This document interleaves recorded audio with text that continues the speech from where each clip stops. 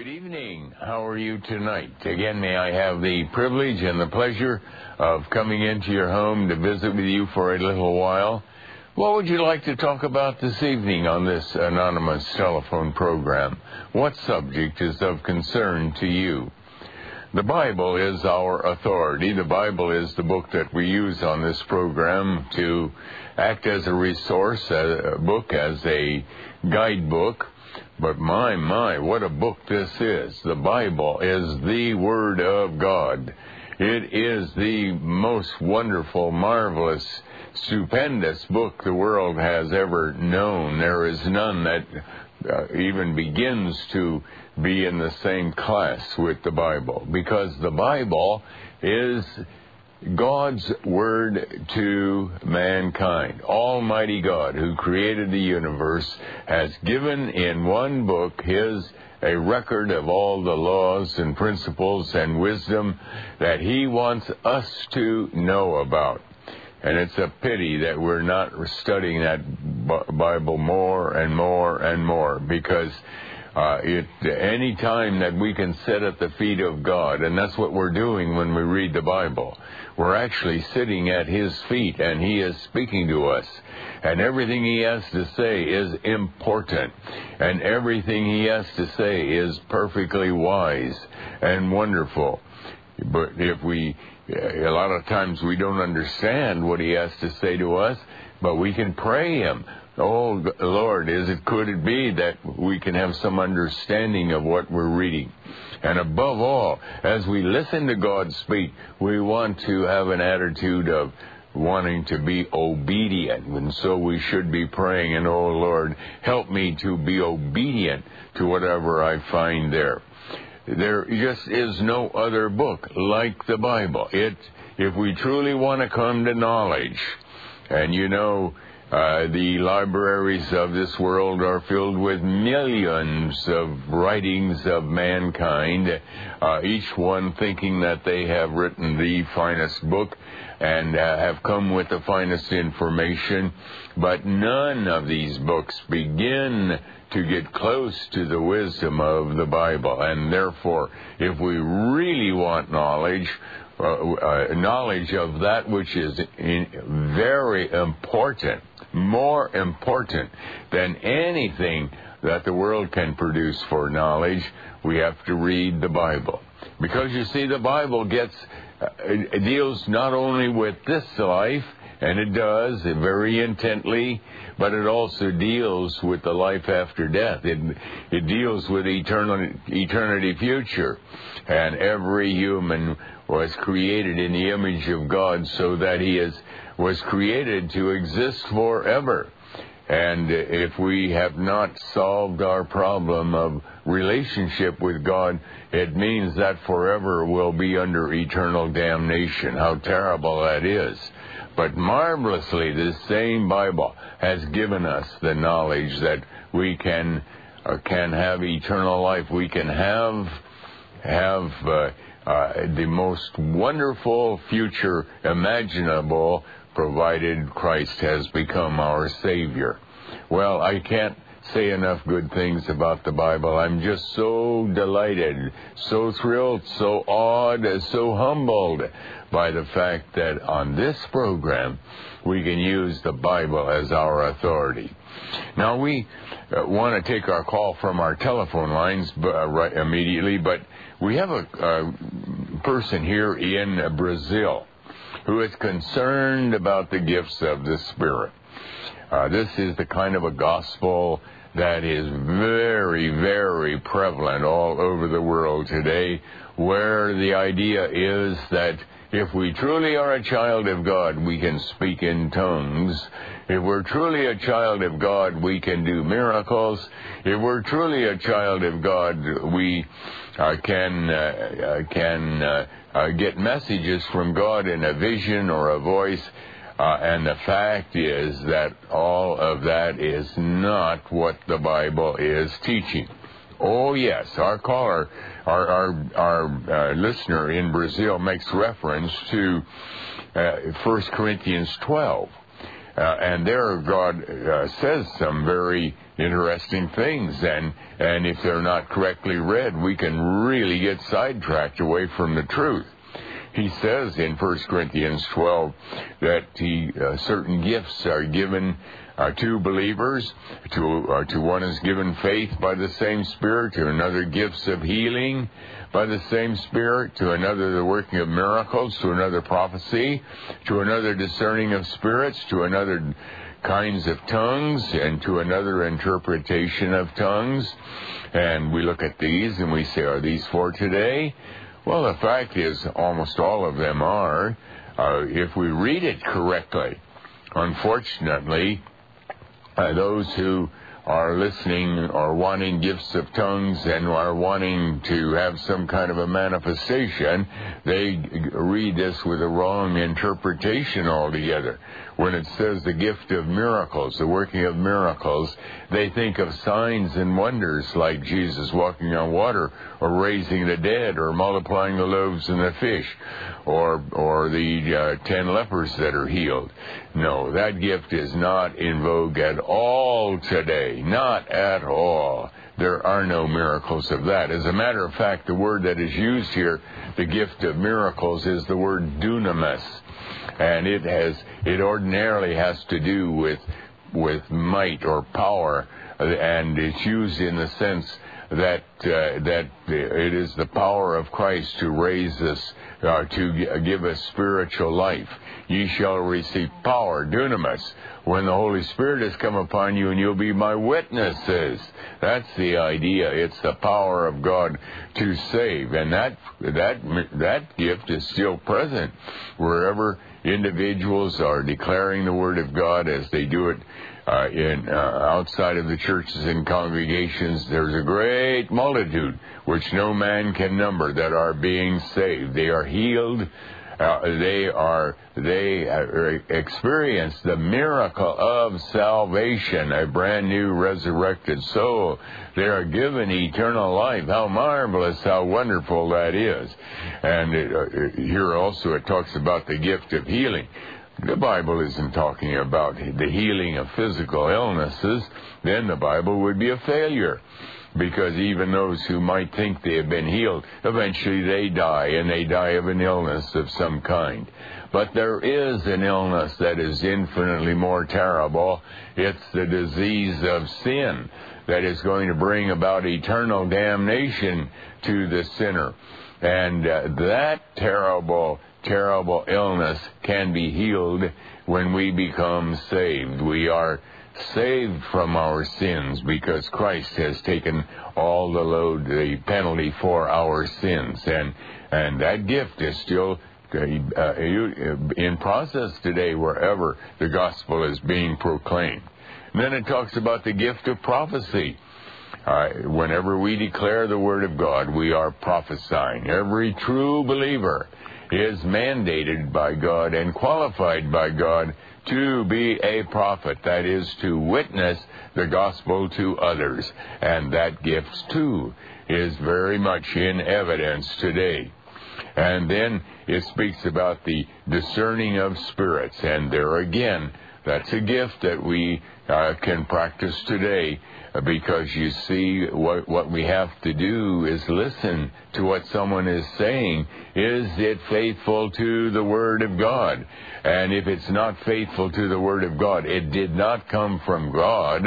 It did not come from God. It would have to come from an evil spirit, because only God, only the Holy Spirit will only bring what is faithful to the Word of God. And then different kind of tongues and interpretation of tongues. Now, that gift, no, that is not seen, hasn't been seen in the world for over 1900 years. That is a very minor gift that was in practice briefly before the Bible was completed in the church at Corinth. We can read about it in 1 Corinthians 14, where there were a few individuals that received information from God in a mysterious heavenly language, and there were others to interpret this. Frequently it was in the form of a prayer, and this served to edify the congregation because it was the Word of God that was brought. But that possibility ceased to exist immediately when the Bible was completed. Before the Bible was completed, not only could people occasionally hear God speaking to them in a tongue, in that mysterious language, but they also might receive a message in a vision or a dream from God. But when the Bible was completed, God said we're not to add to the words of the prophecy of this book, and that ended that possibility. Now, this, of course, has become the hallmark of all kinds of Gospels today, where they read about this in 1 Corinthians 14, and they say, oh, that's what I want. That's what I want. And they, pretty soon, it appears that they're having a supernatural experience with receiving messages in visions or tongues or dreams. And if it truly is a supernatural activity, then it will not have come from God. It will have come from Satan. And those gifts of tongues and interpretation of tongues, they do not exist with the true gospel. With the true gospel. If anybody is practicing those things, it's very evident, immediately, very evident, they are in a false gospel.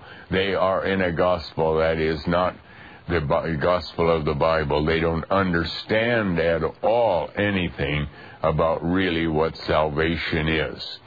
Well, thank you, Brazil, for that very up-to-date, pertinent question, because this is a kind of a phenomenon that is oppressing people all over the world today. But now shall we go to our first caller on our telephone line. Good evening. Welcome to Open Forum. Hi, Brother Camping. I have a couple of questions. I remember you said that the word Deborah means the word of God, and when I look in my concordance, it doesn't say that, so I was just wondering how did, I guess you come up with that. Which is the word of God? Deborah, the name Deborah. Deborah. Oh, well, that's a Hebrew word. That's a Hebrew word, and the Hebrew word for... now, it's been a long time since I've looked at this, and so I'm not going to be able to say this very dogmatically, but as I recall, when I did that study on Deborah, the word Deborah is the root word of that is speaking or word. And you may not find that readily in your concordance, but it requires a little bit more research to find that. How would you research that? Pardon? How would you research that? Well, first of all, do you have a Hebrew Bible? No, I don't. You see, do you have a Hebrew concordance? I just have the regular, Strong's Concordance. Strong's Concordance. All right. Now, look up the word for... I don't know if the Strong's Concordance has the Hebrew letters for Deborah. That may not be. You may have you got a yes, it would have. Strong's would have that. And look at the Hebrew letters, and then look at other words right nearby, and you'll probably find a word that is translated word or speaking that also will have the same 3 Hebrew letters, and that will guide you.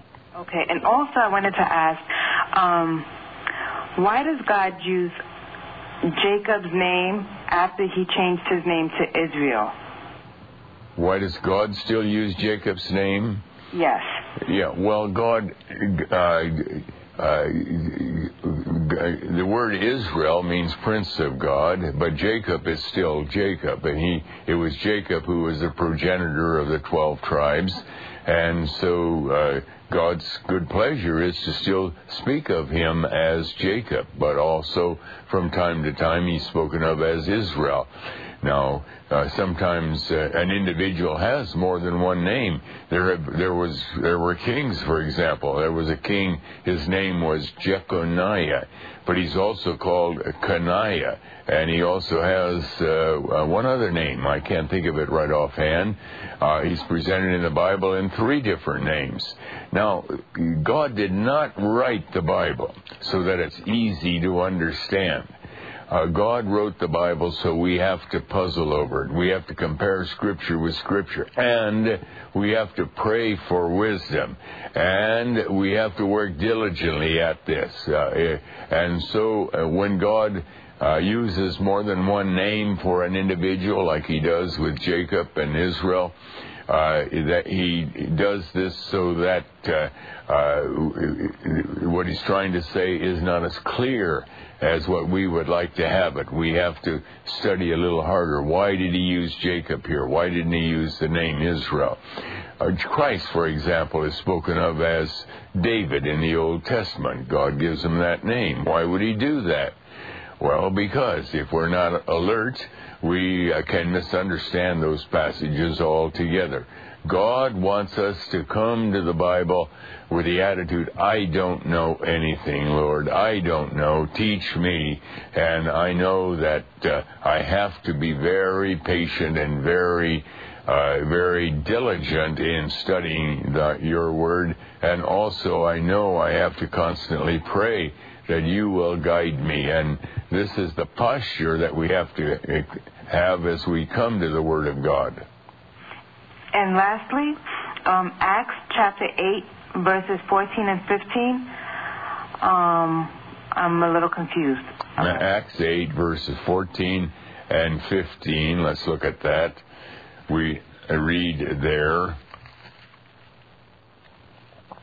Now when the apostles which were at Jerusalem heard that Samaria had received the word of God, they sent unto them Peter and John, who when they were come down, prayed for them that they might receive the Holy Ghost, for as yet he was not fallen upon any of them, only they were baptized in the name of the Lord Jesus. Then laid they their hands on them, and they received the Holy Ghost.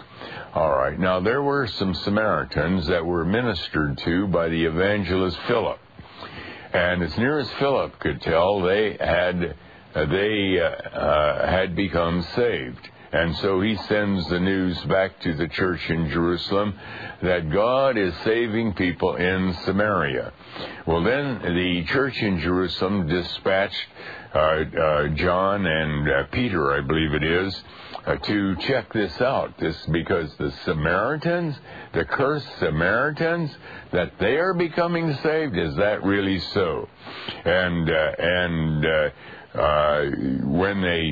when they came there, they found indeed they had not become saved because they had not been they had not come to be indwelt by the Holy Spirit as yet. That if we do not have the Spirit, we read in Romans 8 verse 9, we are none of His.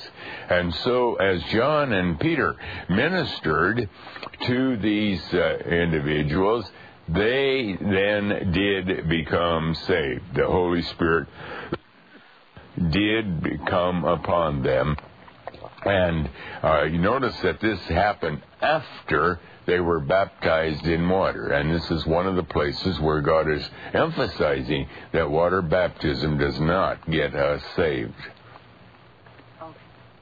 And thank you for calling and sharing. And shall we take our next call, please? Good evening. Welcome to Open Forum. Yeah, Brother Camping, you said in the past that you're saved and that you know you're saved, and the reason why you know, you hear me? Hello? Yes. Yeah, the reason why you know you're saved is because you quoted the scripture that says, the Spirit beareth witness with our spirit that we are the children of God. But then you've also said because salvation is twofold, that you receive your resurrected spirit, but you're still in a body that can sin, that if you were to sin, your sins have been paid for. Is that correct? Yes, you've got that correct. So my question for you is that have you, since you've become saved, have you sinned? Well, yes, of course. If I look at myself honestly and measure my conduct all perfectly in the light of what the Bible is teaching, There are times when I might be walking more proudly than I should. There might be times when I'm a little impatient. There might be times when I have a thought that I shouldn't have entered in. That's all sin. That's all sin. Now, it doesn't mean that I have to do some gross sin that I still might be capable of if I keep my eyes off Christ. After all, David did that. But anything that doesn't measure up perfectly to the standard of Christ's righteousness is sin, and we know that at times we're lazy a little bit, and at times we're not reading the Bible as often as we should. At times we're not trusting the Lord the way we should. And any of this is sin. And so I have to go to the Lord every day. Oh, Lord, I thank Thee that I know my sins have been paid for. And, oh, Father, help me forgive whatever. I know that my sins are forgiven, but strengthen me now that tomorrow perhaps I'll even be more faithful to Your Word. Is that you use interesting language, and you said you spoke about gross sin. Now, if sin is sin is sin, and you're a child of God because you've received a new resurrected spirit, and I'm a child of God because I've received a new resurrected spirit also, and all your sins are paid for, no matter what sin it are, if it's a gross sin or I don't understand where the line is drawn. But my point is this: if I have relations with another man's wife, that sin's paid for, correct, Mr. Camping? Well, now... Yes or no? Well, if I'm truly a child of God, because we have the example of David, that's exactly what he did.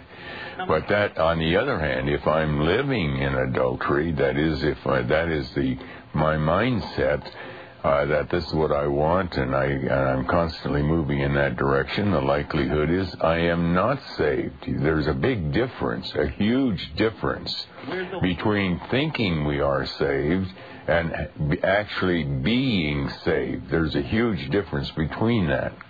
And you know the difference. Pardon? And you're able to tell whether you think you're saved or whether you know you're saved. Well, the Bible. Where's the line? Well, see, you must remember that if we have become a child of God, there's a miracle that's happened. Before we're saved, essentially we're body and soul, and in body and soul we like what we like, we want what we want. There is agreement within my personality, both in my body and my soul. I might be trying to live a very moral life. That's fine. I might be, but something happens when we become saved. We get a brand new resurrected soul. That's a tremendous miracle that God does within us. In 1 John chapter 3, verse 9, God says, that which is born of God cannot sin. And you remember in John 3, Jesus told Nicodemus, you must be born again. And that is referring to the fact we have to get that new, eternal, resurrected soul. Now, that makes a powerful impact upon my conduct, because now every time I begin to think about sin or drifting towards sin in my new soul, I don't want it. I'm not happy if I fall into sin. It's sheer misery for me. I'm happier when I'm doing the will of God, which are feelings that I never had before I was saved, before I received my new resurrected soul. And so unless we really experience that, we really don't know what it is to truly be a child of God. If we are simply trying to do well, trying to do good, then we have no idea what the experience of a true believer is. Last point, I'll let somebody else get on. Jeremiah 33, verse 24, and I'll prove the point. Jeremiah 33. 33, verse 24. Let's look at that. It's really through to 26, but 24 can just get the point. Let's look at that. Considerest thou not what this people has spoken, saying, the two families which the Lord hath chosen, he hath even cast them off. Thus they have despised my people, that they should be no more a nation before them. Thus saith the Lord, if my covenant be not with day and night, and if I have not appointed the ordinance of heaven and earth, then will I cast away the seed of Jacob and David my servant, so that I will not take any of his seed to be rulers over the seed of Abraham, Isaac, and Jacob. For I will cause their captivity to return and have mercy on them. Now, my question is this. Erroneously, I've heard you and many other people in Christendom over and over again say that God has somehow done away with the 12 tribes of Israel. Now, everybody knows that there are 12 tribes of Israel, and you use Revelation, the 7th chapter, because the tribe of Dan is not listed, in order to somehow prove that that's not talking about the 12 tribes of Israel. But everyone knows that there were 12 tribes. Now, if Christ included Dan in Revelation 7, that would throw the whole 12 tribes of Israel off. And this scripture that we just read is saying, considerest not thou with this people, meaning you have spoken, the two families, Israel and Judah. You've said that God has cast them off, that they should no more be a nation before God. There's no way that God has cast away the 12 tribes of Israel, because from the beginning of the end, even in the kingdom and Revelation in the later chapters, the names of the children of Israel are upon the gates of the city. And this is talking about the physical Israelites. Excuse me. The fact is, if we study the whole Bible, we find that for about 2,000 years, God worked with the 13 tribes of Israel. There were actually 13 tribes, because Joseph had been given 2 tribes, Ephraim and Manasseh. And they were the corporate external entity that represented the kingdom of God on this earth. And it is from them that the Lord Jesus did come. Now, the blood descendants of Abraham, they were blood descendants of Abraham. They continue right to the present day. There are Jews right to the present day. But insofar as using the nation of Israel as the representation of the kingdom of God, that ceased when Christ went to the cross. When the veil of the temple was rent, that meant that as Christ was hanging on the cross, that meant that the temple, Holy of Holies, no longer was a holy place, the Holy of Holies, and the temple was no longer the holy temple, and Jerusalem was no longer the holy city. That ended God's utilization of the nation of Israel. Now, those people still continued. Excuse me, I'll finish this right after this message. We're talking about the 12 tribes of Israel, or the seed of Abraham, and the fact is that there were 13 tribes during the Old Testament era of about 2,000 years, and then when Christ came and went to the cross, that ended God's utilization of the blood descendants of Abraham, the physical nature, the physical nation of Israel, to represent the kingdom of God. God shifted from them to the church age, and the church age was made up of believers from every nation under the world. And then God explained in Romans 2 that a true Jew was not because of circumcision, which was the sign that was put on the Old Testament Jew, but it was the circumcision of the heart. And he explained in Galatians chapter 3, the last verse, that the true seed of Abraham were those who believed in the Lord Jesus Christ. And so the New Testament church age was also spoken of as 12 tribes. And we read that in James chapter 1, verse 1. We read about that in Romans, or in Revelation chapter 7, where it speaks of 12 tribes of Israel. These are the New Testament, and they're believers, and they also are called Israel, and they're made up of Jews and Gentiles. God is not respecting any nation any longer throughout the church age, and that was they are the continuation of the covenant of God. When we read in Jeremiah 33 or elsewhere about Christ's covenant continuing and that he will not reject the seed of Abraham, he is speaking about the gospel. The word covenant is really a synonym for the word gospel. And the seed of Abraham is anybody who truly becomes a believer. It doesn't require at all that you have to be a blood descendant of Abraham. As a matter of fact, those who are blood descendants of Abraham are spoken of, and who are not true believers, God speaks of them as not being the Israel of God. They are outside of the covenant. They are outside of the gospel. Now God has made one more shift. The gospel continues. It is not cut back in any way. But now God is not utilizing either the entity of the nation of Israel as he did until the time of Christ, nor is he using the entity, the divine organization he had organized during the church age. Now he is using individuals to send out the gospel into the world, and he's finishing up his task of evangelization through these individuals. And these individuals can be blood descendants of Abraham, or they can be Gentiles. Makes no difference. God is not limiting it in any way whatsoever. It has nothing to do with national character or anything of that nature. One last question. Brother Camping? Yes. Yes. You've said many times before that Christ and the Father are the same, and that now this is an impossibility according to the Bible, because if Christ was crucified on the cross, and you said many times that he endured the wrath of hell and paid for the sins of those you came to save, then if they were one being and not two separate entities of one purpose, then that would have meant that God, the Father, endured the wrath of hell. Is that what your doctrine is?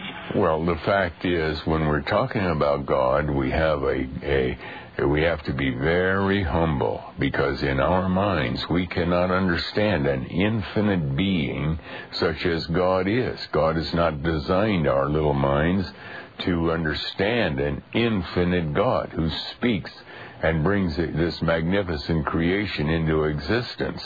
Unfortunately, a lot of people, in their pride, they think they can understand God, but you can't understand God. All we can do is read what the Bible says and say, yes, that's true, because the Bible says this about God, but we don't understand. When Jesus said, I and the Father are one, we don't understand that.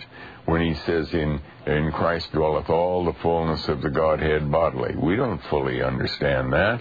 When Jesus is coming out of the Jordan River, having been baptized, and there's a voice from heaven saying, this is my beloved Son, hear ye him, and the Holy Spirit descends upon him like a dove. We don't understand how all of that can be. We read about it, and we know it's true, but we don't understand it.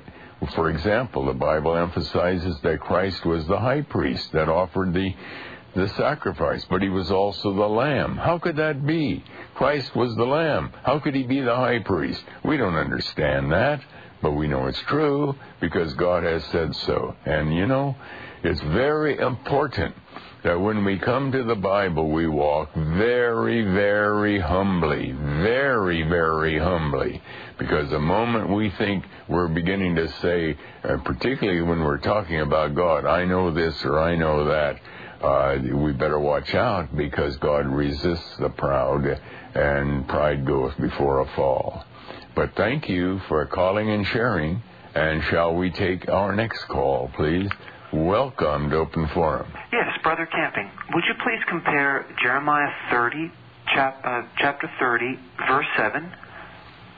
Jeremiah 30, verse 7. There we read, Alas, for that day is great, so that none is like it. It is even the time of Jacob's trouble, but he shall be saved out of it.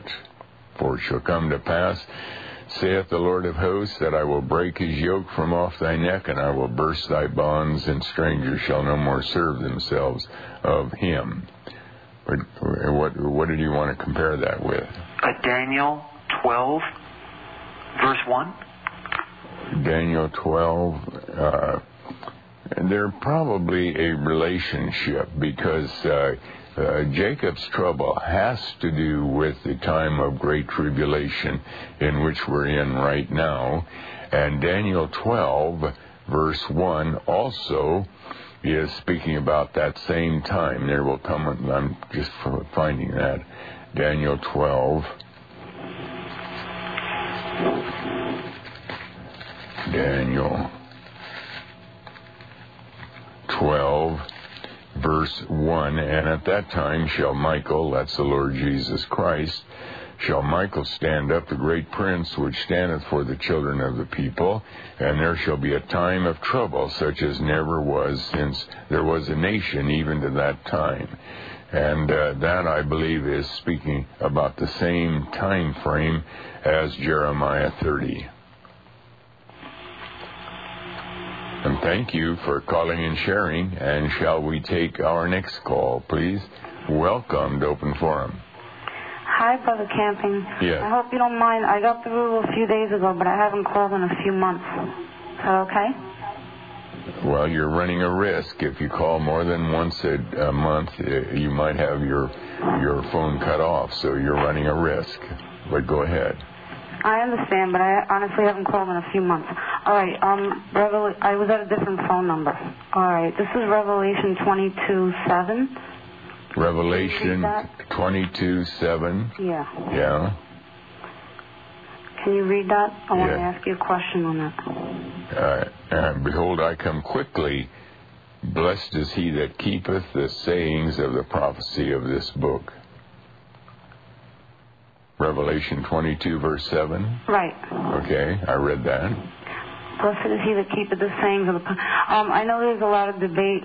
People say they're talking about just Revelation, and you say they're talking about the whole Bible.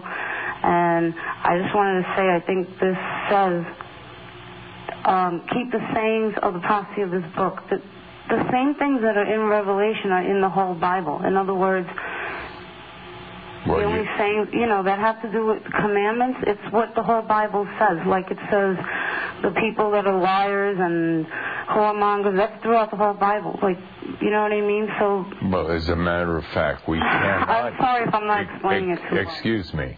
We can't keep the sayings of the book of Revelation unless we read the whole Bible, because we need the whole Bible to help us understand the book of Revelation. And so it ultimately works out that it's simply talking about the Bible itself. And I'm just saying that the word sayings, what does the word sayings mean in that verse, in 22:7? Everything in the Bible is recorded, are the sayings of God. God said, this is what God has declared to us. Or what the whole Bible already says. Yes. It's saying what's going to happen to the people that didn't keep the sayings of the whole book, so there's really no argument.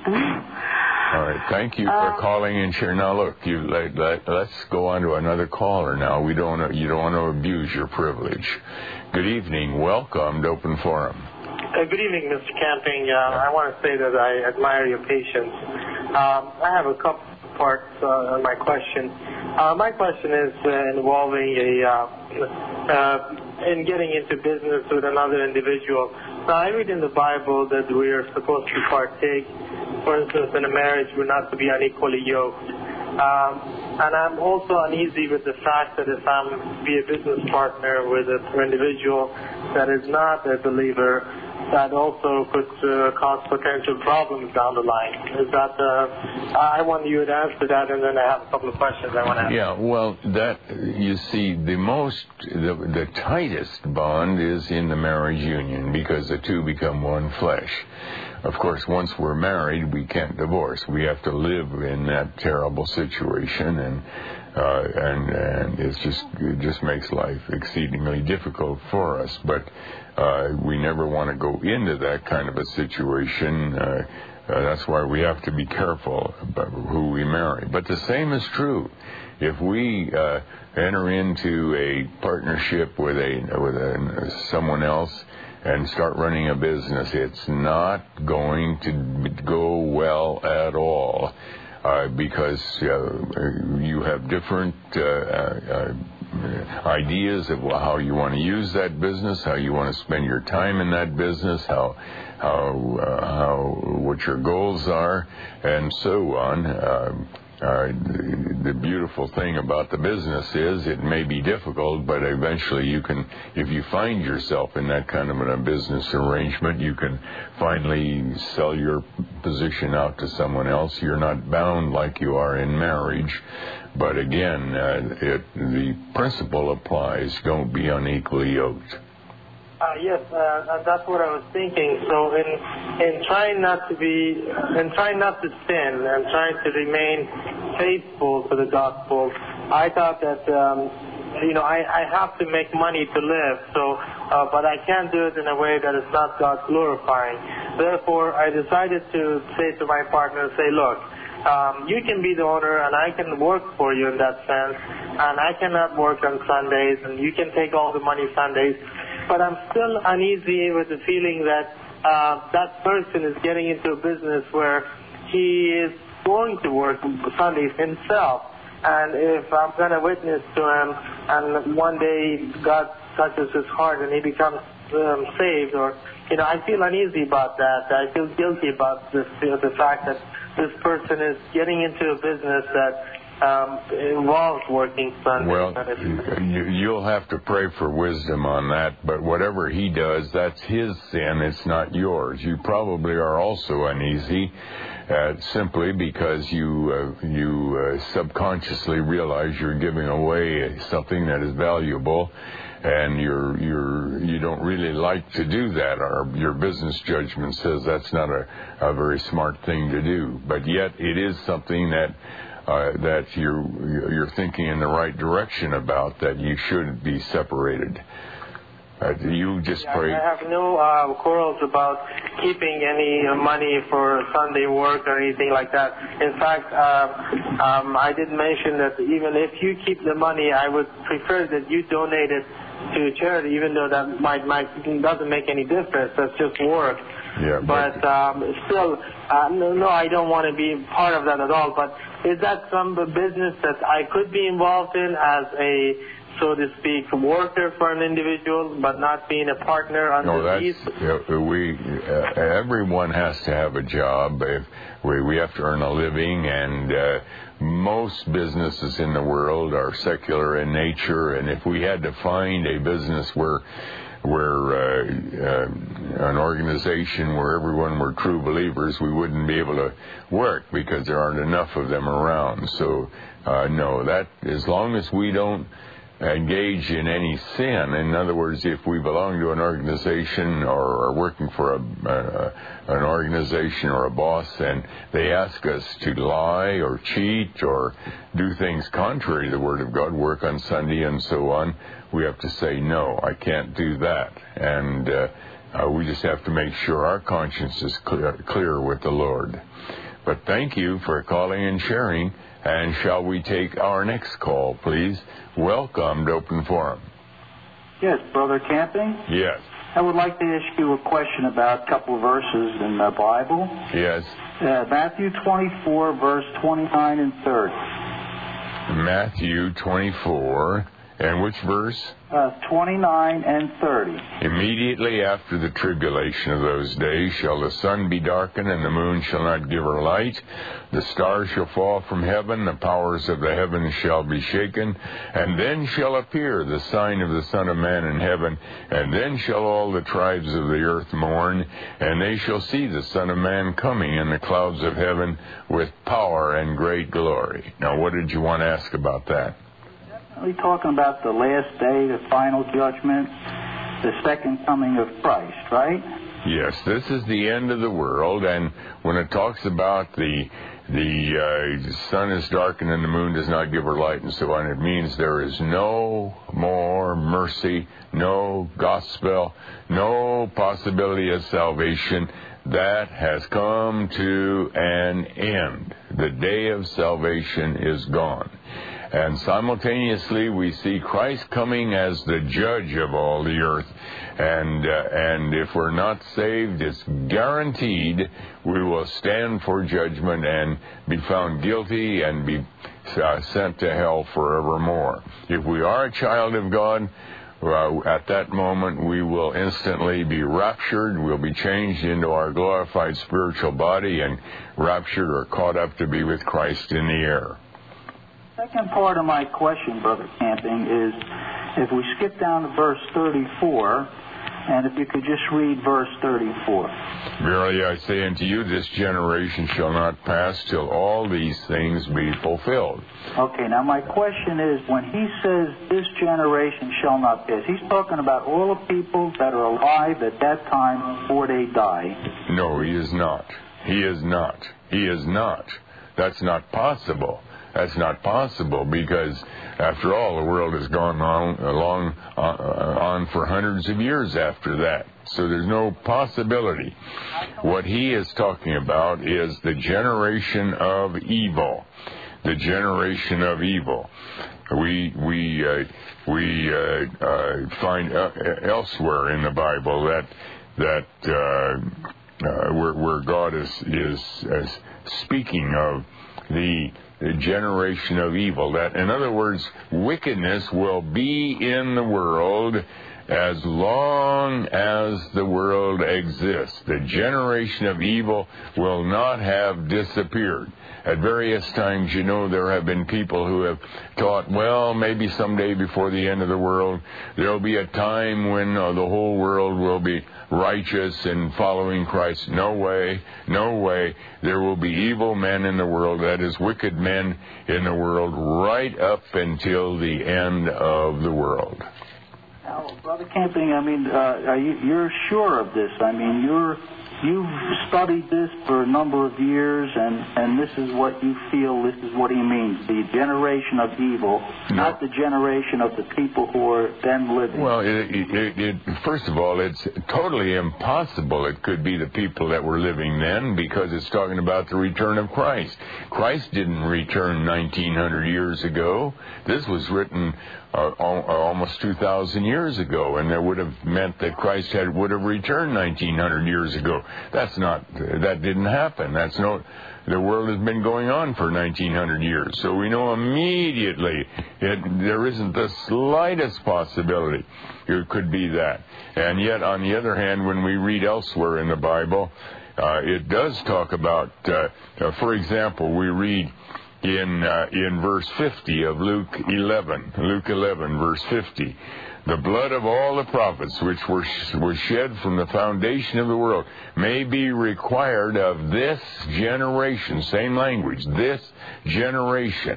Now, then God describes what blood has to be required. From the blood of Abel unto the blood of Zacharias.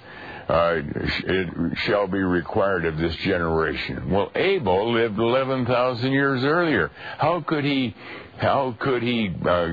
make the people that were living at that time, or at the time that Jesus is speaking, guilty of the blood of Abel? Well, the reason is that the word generation is not talking about the people who were living then. It's the generation of evil that has been in existence ever since Adam and Eve rebelled against God. And God is simply saying this will continue to be here right up until Christ returns again. But you know, on the Good News Bible, that's the English translation of Good News Bible, and I don't have that in front of me, but I believe it does say that. It does say that, you know, it's the generation of people. Yeah. But I can't find it. Well, I don't know what Bible you're using, but this generation is the generation of evil. And thank you for calling and sharing. And shall we take our next call, please? Welcome to Open Forum. Hey, Brother Camping, God bless you. If you could take me through Revelation... Oh, could you turn your radio off, please? I'm going to turn it off. All right, if you could take me through Revelation 20 and 21. 20 and 21, yes. When it talks about the harlot in Revelations, actually 19. It talks about 17 and 18. 18. Who is the great harlot in 18? The great harlot are the churches and congregations that are increasingly begun to follow their own doctrines rather than faithfully following the doctrines of the Bible. And finally, God has finished with them. Their work has been completed, and the Holy Spirit has departed from them, and He has loosed Satan, so that Satan now can rule in those congregations, and so now they are spiritually altogether a harlot. They're called Babylon. That's just another name that is derived from the kingdom of Satan. Because the kingdom of Babylon in the Bible was typifying the kingdom of Satan. Okay, here's where it gets confusing. Now, in 18, it says 23, and the light of the candlestick shall shine no more, so the candlestick is taken out. Then in chapter 19 it goes on, and it says, let's see, chapter 19, I think it's 20, it says, and he laid hold on the dragon and the old serpent, which is the devil, and bound him 1,000 years. Now, this comes right after chapter 18 and 19. So now he's binding the devil up for 1,000 years. And when you go down, it said he will be loosed in a little season. Yeah, well, excuse me. First of all, the book of Revelation is not chronological. It is not chronological. It's a series of visions that God gave to the Apostle John as he is giving us this information, and each chapter stands on its own feet. For example, already in Revelation 6, God is talking about Judgment Day of Christ coming and the sun being darkened and so on. It's the end of the world. Then in Revelation 7, he speaks about the 144,000 who have to finish their work, and that's the church age, and so on. Each Revelation 20 actually is backing up. It's starting at the cross again. That's when Christ bound Satan. And then at the end of the church age, coincidental with the beginning of the Great Tribulation time, he loosed Satan, and that's what brought about Great Tribulation, because Satan enters into the churches and rules there, as we read in 2 Thessalonians 2, the man of sin takes a seat in the temple. And he rules there a little season, that is the season of the latter rain, and then finally, judgment comes upon him. Now, was the church described as wearing white linen? Well, when it's the white linen, we read in one place where it's the righteousness of the saints. And the righteousness of the saints is the righteousness of Christ, that His righteousness is counted for us. And to pick up an Old Testament figure, it's called the robe of Christ's righteousness. Right. So what would be your best description of the end of the church age? As one of the best scriptures that you say, this is the most powerful scripture I could give to say this is the end of the church age. And we know at a timeline to look for and say, okay, that's a clear sign. I'm sure the tribulation. Well, there's a whole lot of scriptures. The best thing to do is read the book of Jeremiah. Jeremiah is really today's newspaper. It is describing what is happening today. And we can see God's wrath that is coming on the churches and congregations through the book of Jeremiah. We read the same thing in Matthew 24, where it speaks in verse 15 that the abomination of desolation is standing in the holy place. And the only holy place throughout the church age that existed were the churches and congregations, because that is where the gospel should have been found, and that is what God was using to evangelize the world. But now we're told to flee out of that.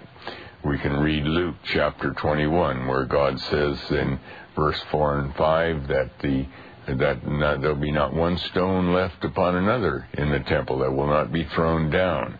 And when we compare that with 1 Corinthians 3, we see that the believers are living stones. They are costly stones that are part of the building blocks of the temple, and now they're all thrown down.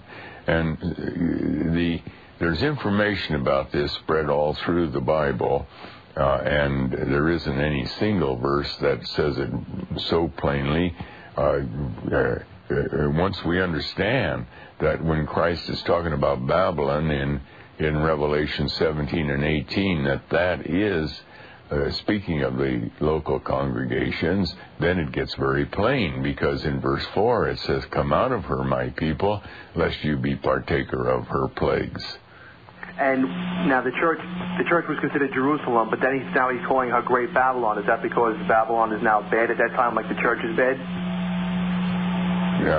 Babylon is the name of the kingdom of Satan, and it has, because Satan is ruling in the churches, as we read in 2 Thessalonians 2, the man of sin, who can be shown to be Satan, is taken his seat in the temple. Therefore, the church has become the palace of Satan, and that's why the church is called Babylon, because God typifies the kingdom of Satan by the name Babylon. But thank you for calling. We're going to have to pause for this message, and then we'll go to our next caller.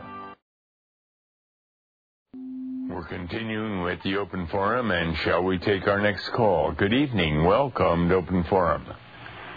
Hello. Yeah, hello. Yeah, I have a question I would like to ask. Yes, go right ahead with it. Okay, it's about the end of the church age. Yeah. Okay, now, you say that we're supposed to get out of the church, am I correct?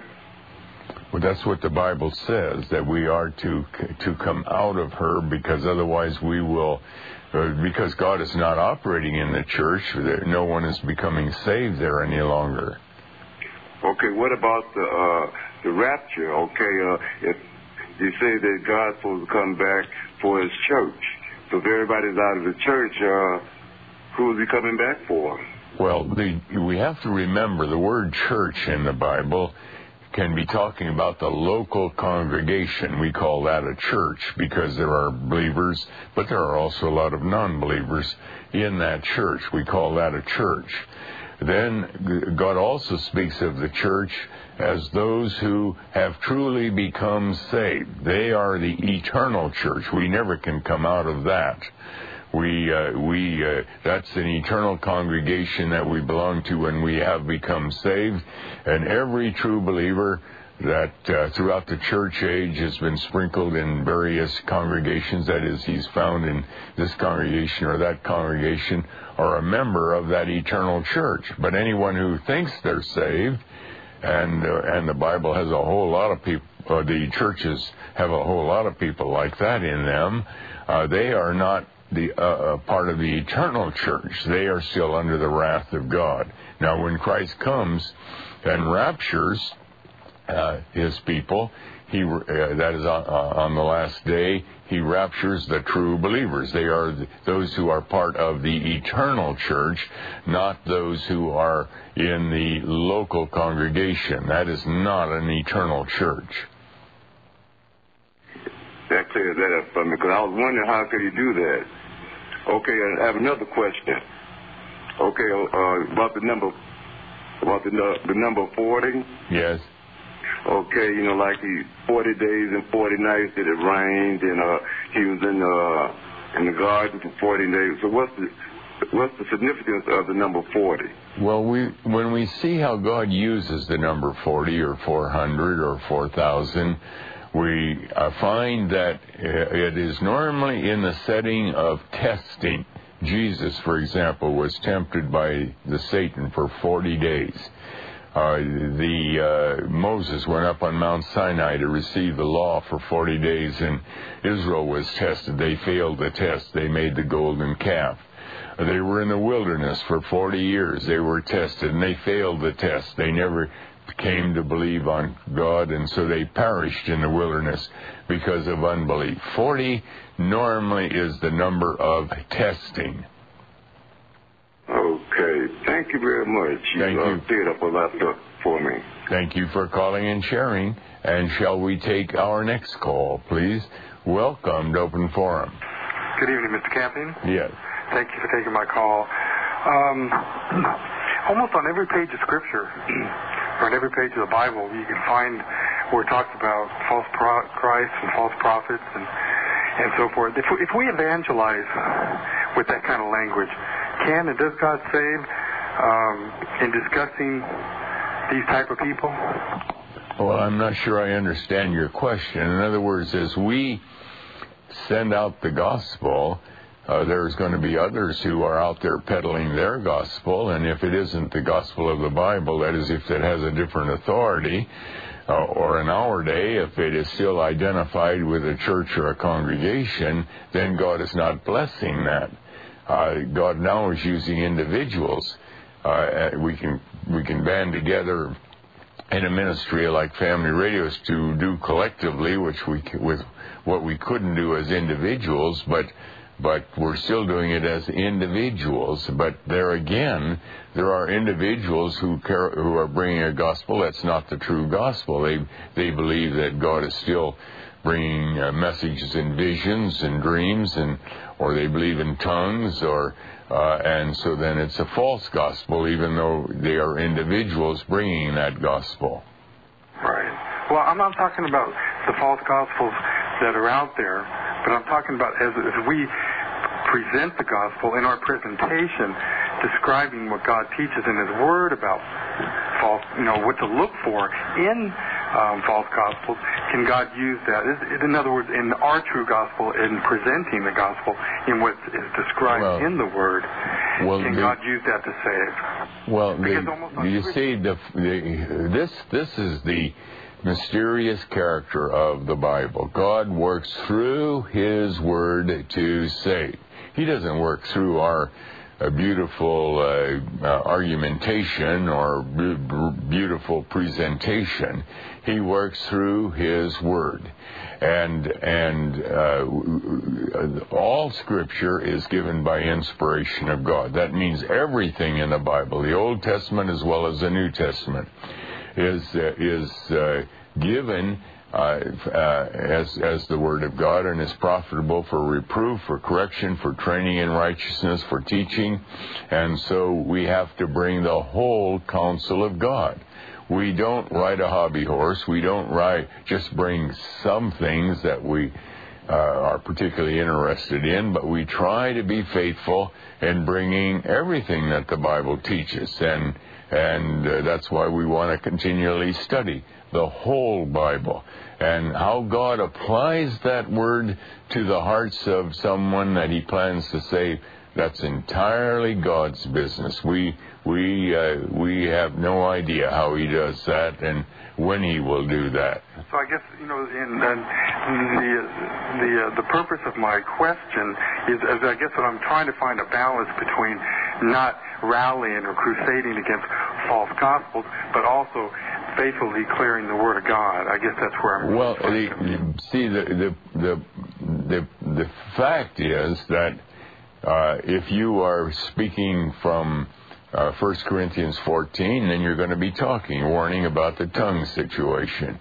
If you're speaking from a passage in Jeremiah or Ezekiel that is warning about people who are coming with doctrines out of their own mind, then you'll be speaking about that. But we just faithfully have to declare whatever the Bible says, and we're not out crusading against this or against that. We're out just trying to be faithfully declaring what the Bible says, and of course, the main thread, the golden thread that runs through the Bible is the message of salvation, that we're sinners, and that it requires an enormous act of God to save us, and that He has a people that He will save, and we know that He saves through the Word of God. So a big emphasis has to be to encourage people to read the Bible with a desire to be obedient to it, and praying for that obedience, because if God intends to save them, He will work through the reading of the Bible. But thank you for calling and sharing, and shall we take our next call, please? Welcome to Open Forum. Hello? Hello. Good evening. Welcome to Open Forum. Yes, good evening, Brother Campion. Yes. Yes, I have a question on Corinthians 12. On Colossians? 1 Corinthians 12. 1 Corinthians 12, yes. Yes, it's speaking about the tongue. I just heard you was talking about the tongue. Do you believe in the tongue? Yeah, well, see, that gift of tongues ended when the Bible was completed. There are all kinds of people today, however, that like the idea that if they receive a message from God as they're praying in some kind of an unknown language, that might prove that God has a special interest in them, and so that's a very popular doctrine today, but it is not in accordance with the Word of God. It is altogether false today. And those who are interested in tongues are following a gospel that under no circumstance will ever bring them salvation.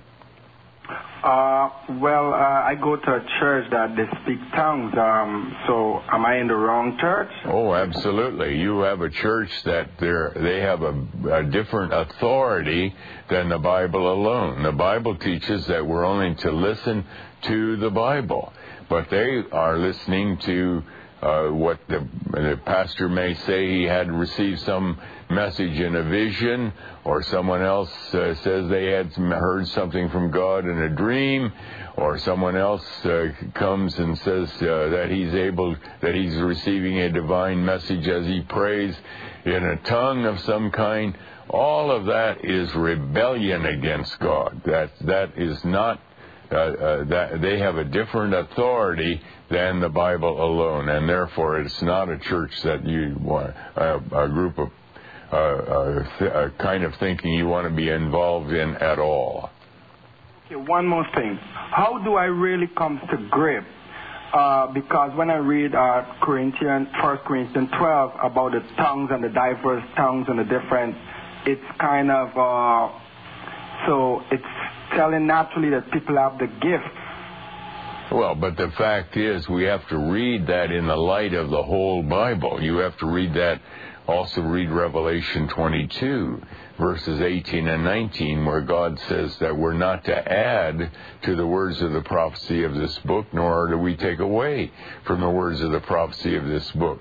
Those who are bringing their message to the congregation because they had a vision or because they're speaking in a tongue, they're claiming they have an additional word from God.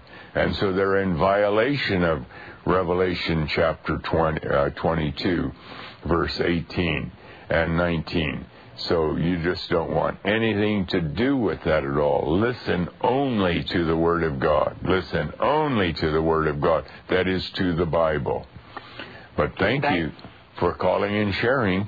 And shall we take our next call, please? Welcome to Open Forum. Good evening, Mr. Campion. Yeah. Thanks for taking my call. I have a couple of questions. A few minutes ago, you were talking to a young man about the tribes of Israel and their place in God's scheme of things. And I am a bit confused here because in Revelation chapter 7, verses 4 through 8, it says that 144,000 of the 12 tribes of Israel have the seal of God on their forehead. Yeah, but notice that in Revelation 7 it says there are 12,000 from each of all the tribes of Israel.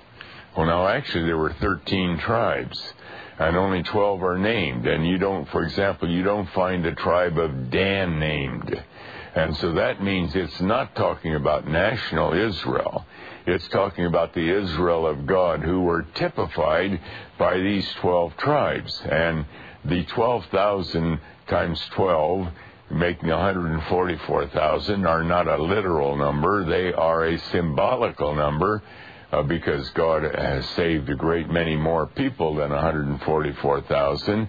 They're a symbolical number to indicate the complete fullness of all who would become saved throughout the church age. This is, once we understand that, then that passage begins to make sense to us.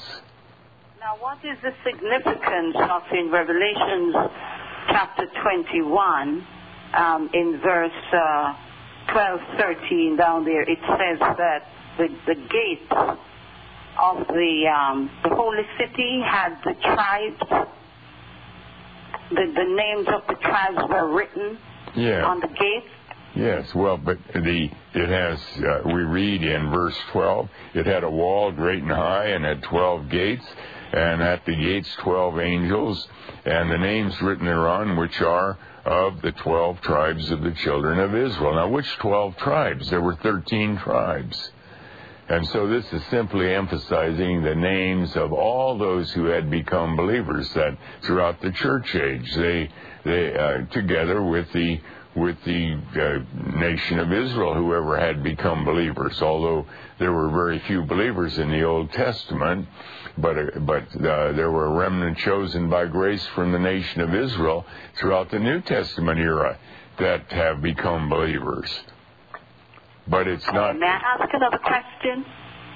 In Acts chapter 8, verses 26 through 40, you were speaking to someone earlier on about baptism not being important. If I have taken you out of context, forgive this, and if you would correct me on this. But in Acts chapter 8 there, why was it so important that Philip went and ministered to this Ethiopian eunuch and baptized him?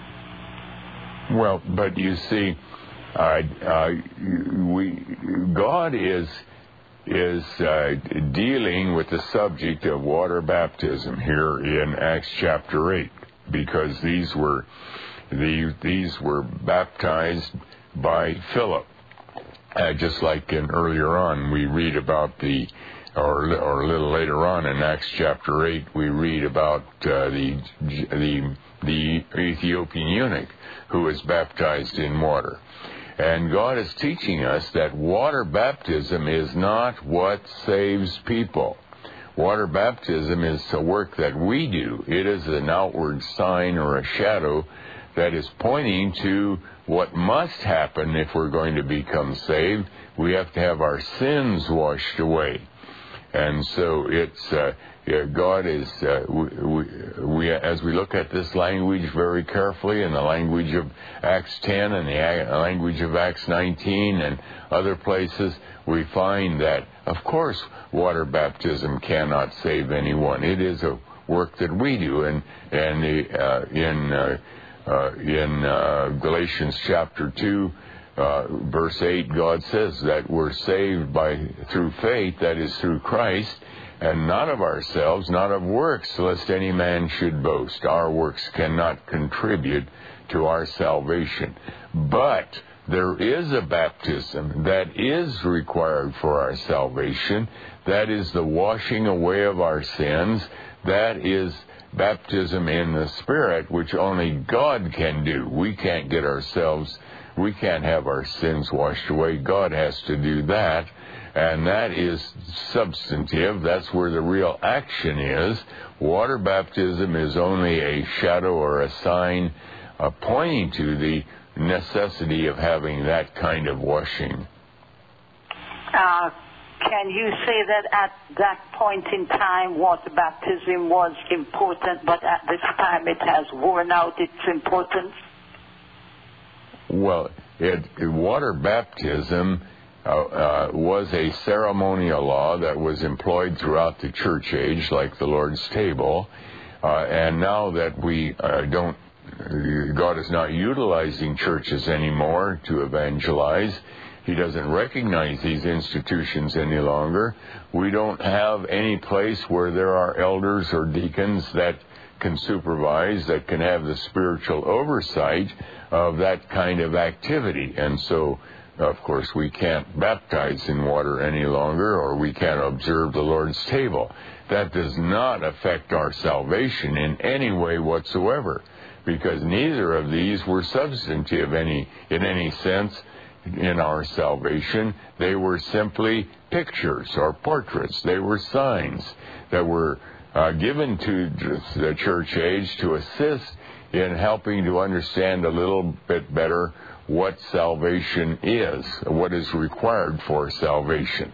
Unfortunately, the churches very early on abused these ceremonial laws. They began to call them sacraments, and they began to put all kinds of spiritual substance into them, so that today there are many denominations that even teach that water baptism is a requirement for salvation, or water baptism will initiate salvation, or water baptism will guarantee salvation. All of that is totally contrary to the Word of God. Okay, may I ask one last question? Yes? Okay. Am I right in saying that Christ died for the sins of the elect prior to the foundation of the earth?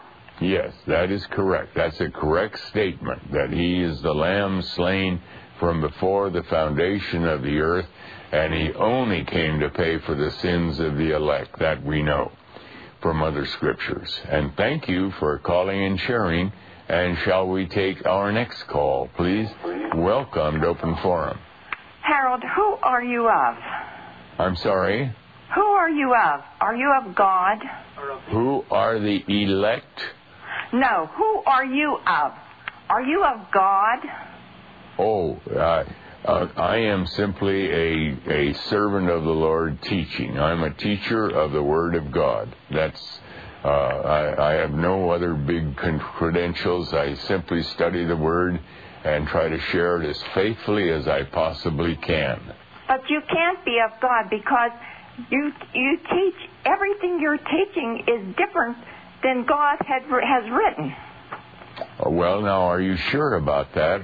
Or are you saying that I am teaching different than your church teaches? No, Harold. I read the Bible. I believe I have the truth. The truth has set me free. All right, then excuse me, wherein do you find that I am teaching contrary to the Bible? Can you give me a specific example of that?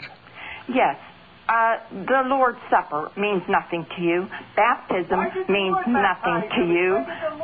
Well, excuse me. The 12 tribes of Israel, and Babylon is a church, and it isn't. It's a city. It says right in the Bible there, Babylon, that great city, and where all the ships and all they deal with all this stuff in the sea. It's a city. It's going to burn. That's what the Word of God says. It's plain as day. You turn everything around. Where do you get this from? It's not from God. Yeah, well, for example, Babylon. Let me read 2 verses to you. This is God speaking. These are not my words. This is God speaking. In Jeremiah chapter 6, we read in verse 23, as God is talking about judgment coming upon Israel or Jerusalem. He calls it Zion. Zion is another name for Jerusalem. And he says here, they shall lay hold on bow and spear. They are cruel and have no mercy. Their voice roareth like the sea, and they ride upon horses, set in array as men of war against thee, O daughter of Zion. This is God's judgment on Jerusalem, and it can be shown that Jerusalem is a name for the churches and congregations. Now, hold your finger there, and I'm going to read Jeremiah chapter 50. And we read in verse 42, it talks about a people coming from the north. This is verse 42 of Jeremiah 50. They shall hold the bow and the lance. They are cruel. They will not show mercy. Notice it's exactly the same language as the verse I read in Jeremiah 6. Their voice shall roar like the sea. They shall ride upon horses. Everyone's put in array like a man to the battle against thee, O daughter of Babylon. Now it's Babylon. Back in verse chapter 6, it was Zion. And so God is indicating there's a time when Zion or Jerusalem is Babylon. And these are words that God is writing. And just because you have not read these verses and a whole lot of other verses that deal with this subject, you don't have to conclude that someone who is saying these things is wrong. What you should do is start reading these verses very carefully. Read the whole Bible. I do, Harold. I do. I read the whole Bible. All right. What did you think about these two verses? Harold, that's Israel. Armies are going to come against Israel. They're going to come into a big battle, and that's what that's the Battle of Armageddon. That's what that's talking about. You're correct. It is the Battle of Armageddon, but the Battle of Armageddon is Judgment Day. It is the end of the world. That's not on the church, though, Harold. That has to do with Israel. The whole Bible has to do with Israel. We are just a vine that was grafted in. The true vine is Israel. That's God's chosen people, His elect. That's what that's all about. Yeah. The whole Bible is written for Israel and His elect. For the Jews, and that's who they're God's elect. Excuse me. Again, let me bring you back to Galatians chapter 3. Let me look first at Romans chapter 2. Let's see what God says about what you're saying. In Romans chapter 2, God says in verse 28, for he is not a Jew, which is one outwardly, neither is that circumcision which is outward in the flesh. That was the character of national Israel. But he is a Jew, which is one inwardly. And circumcision is that of the heart, in the spirit, and not in the letter, whose praise is not of men, but of God. In other words, the true Jew is someone who has had his sins cut away, who has really become a child of God. And that's why God says in Galatians chapter 3, in verse 29, and if ye be Christ, then are ye Abraham's seed, and heirs according to the promise. Not because you're a blood descendant of Abraham are you a true Jew, or the seed of Abraham, but if you belong to the Lord Jesus Christ. And this is verse 7 of Galatians chapter 3. Know ye therefore that they which are of faith, that is Christ is our faith, the same are the children of Abraham. So you may have to do some more reading. Keep reading the Bible. Keep reading the Bible. Don't be satisfied that you think you have it all figured out. But thank you for calling and sharing. I have to say good night. Until our next open forum, may the Lord richly bless you. Good night.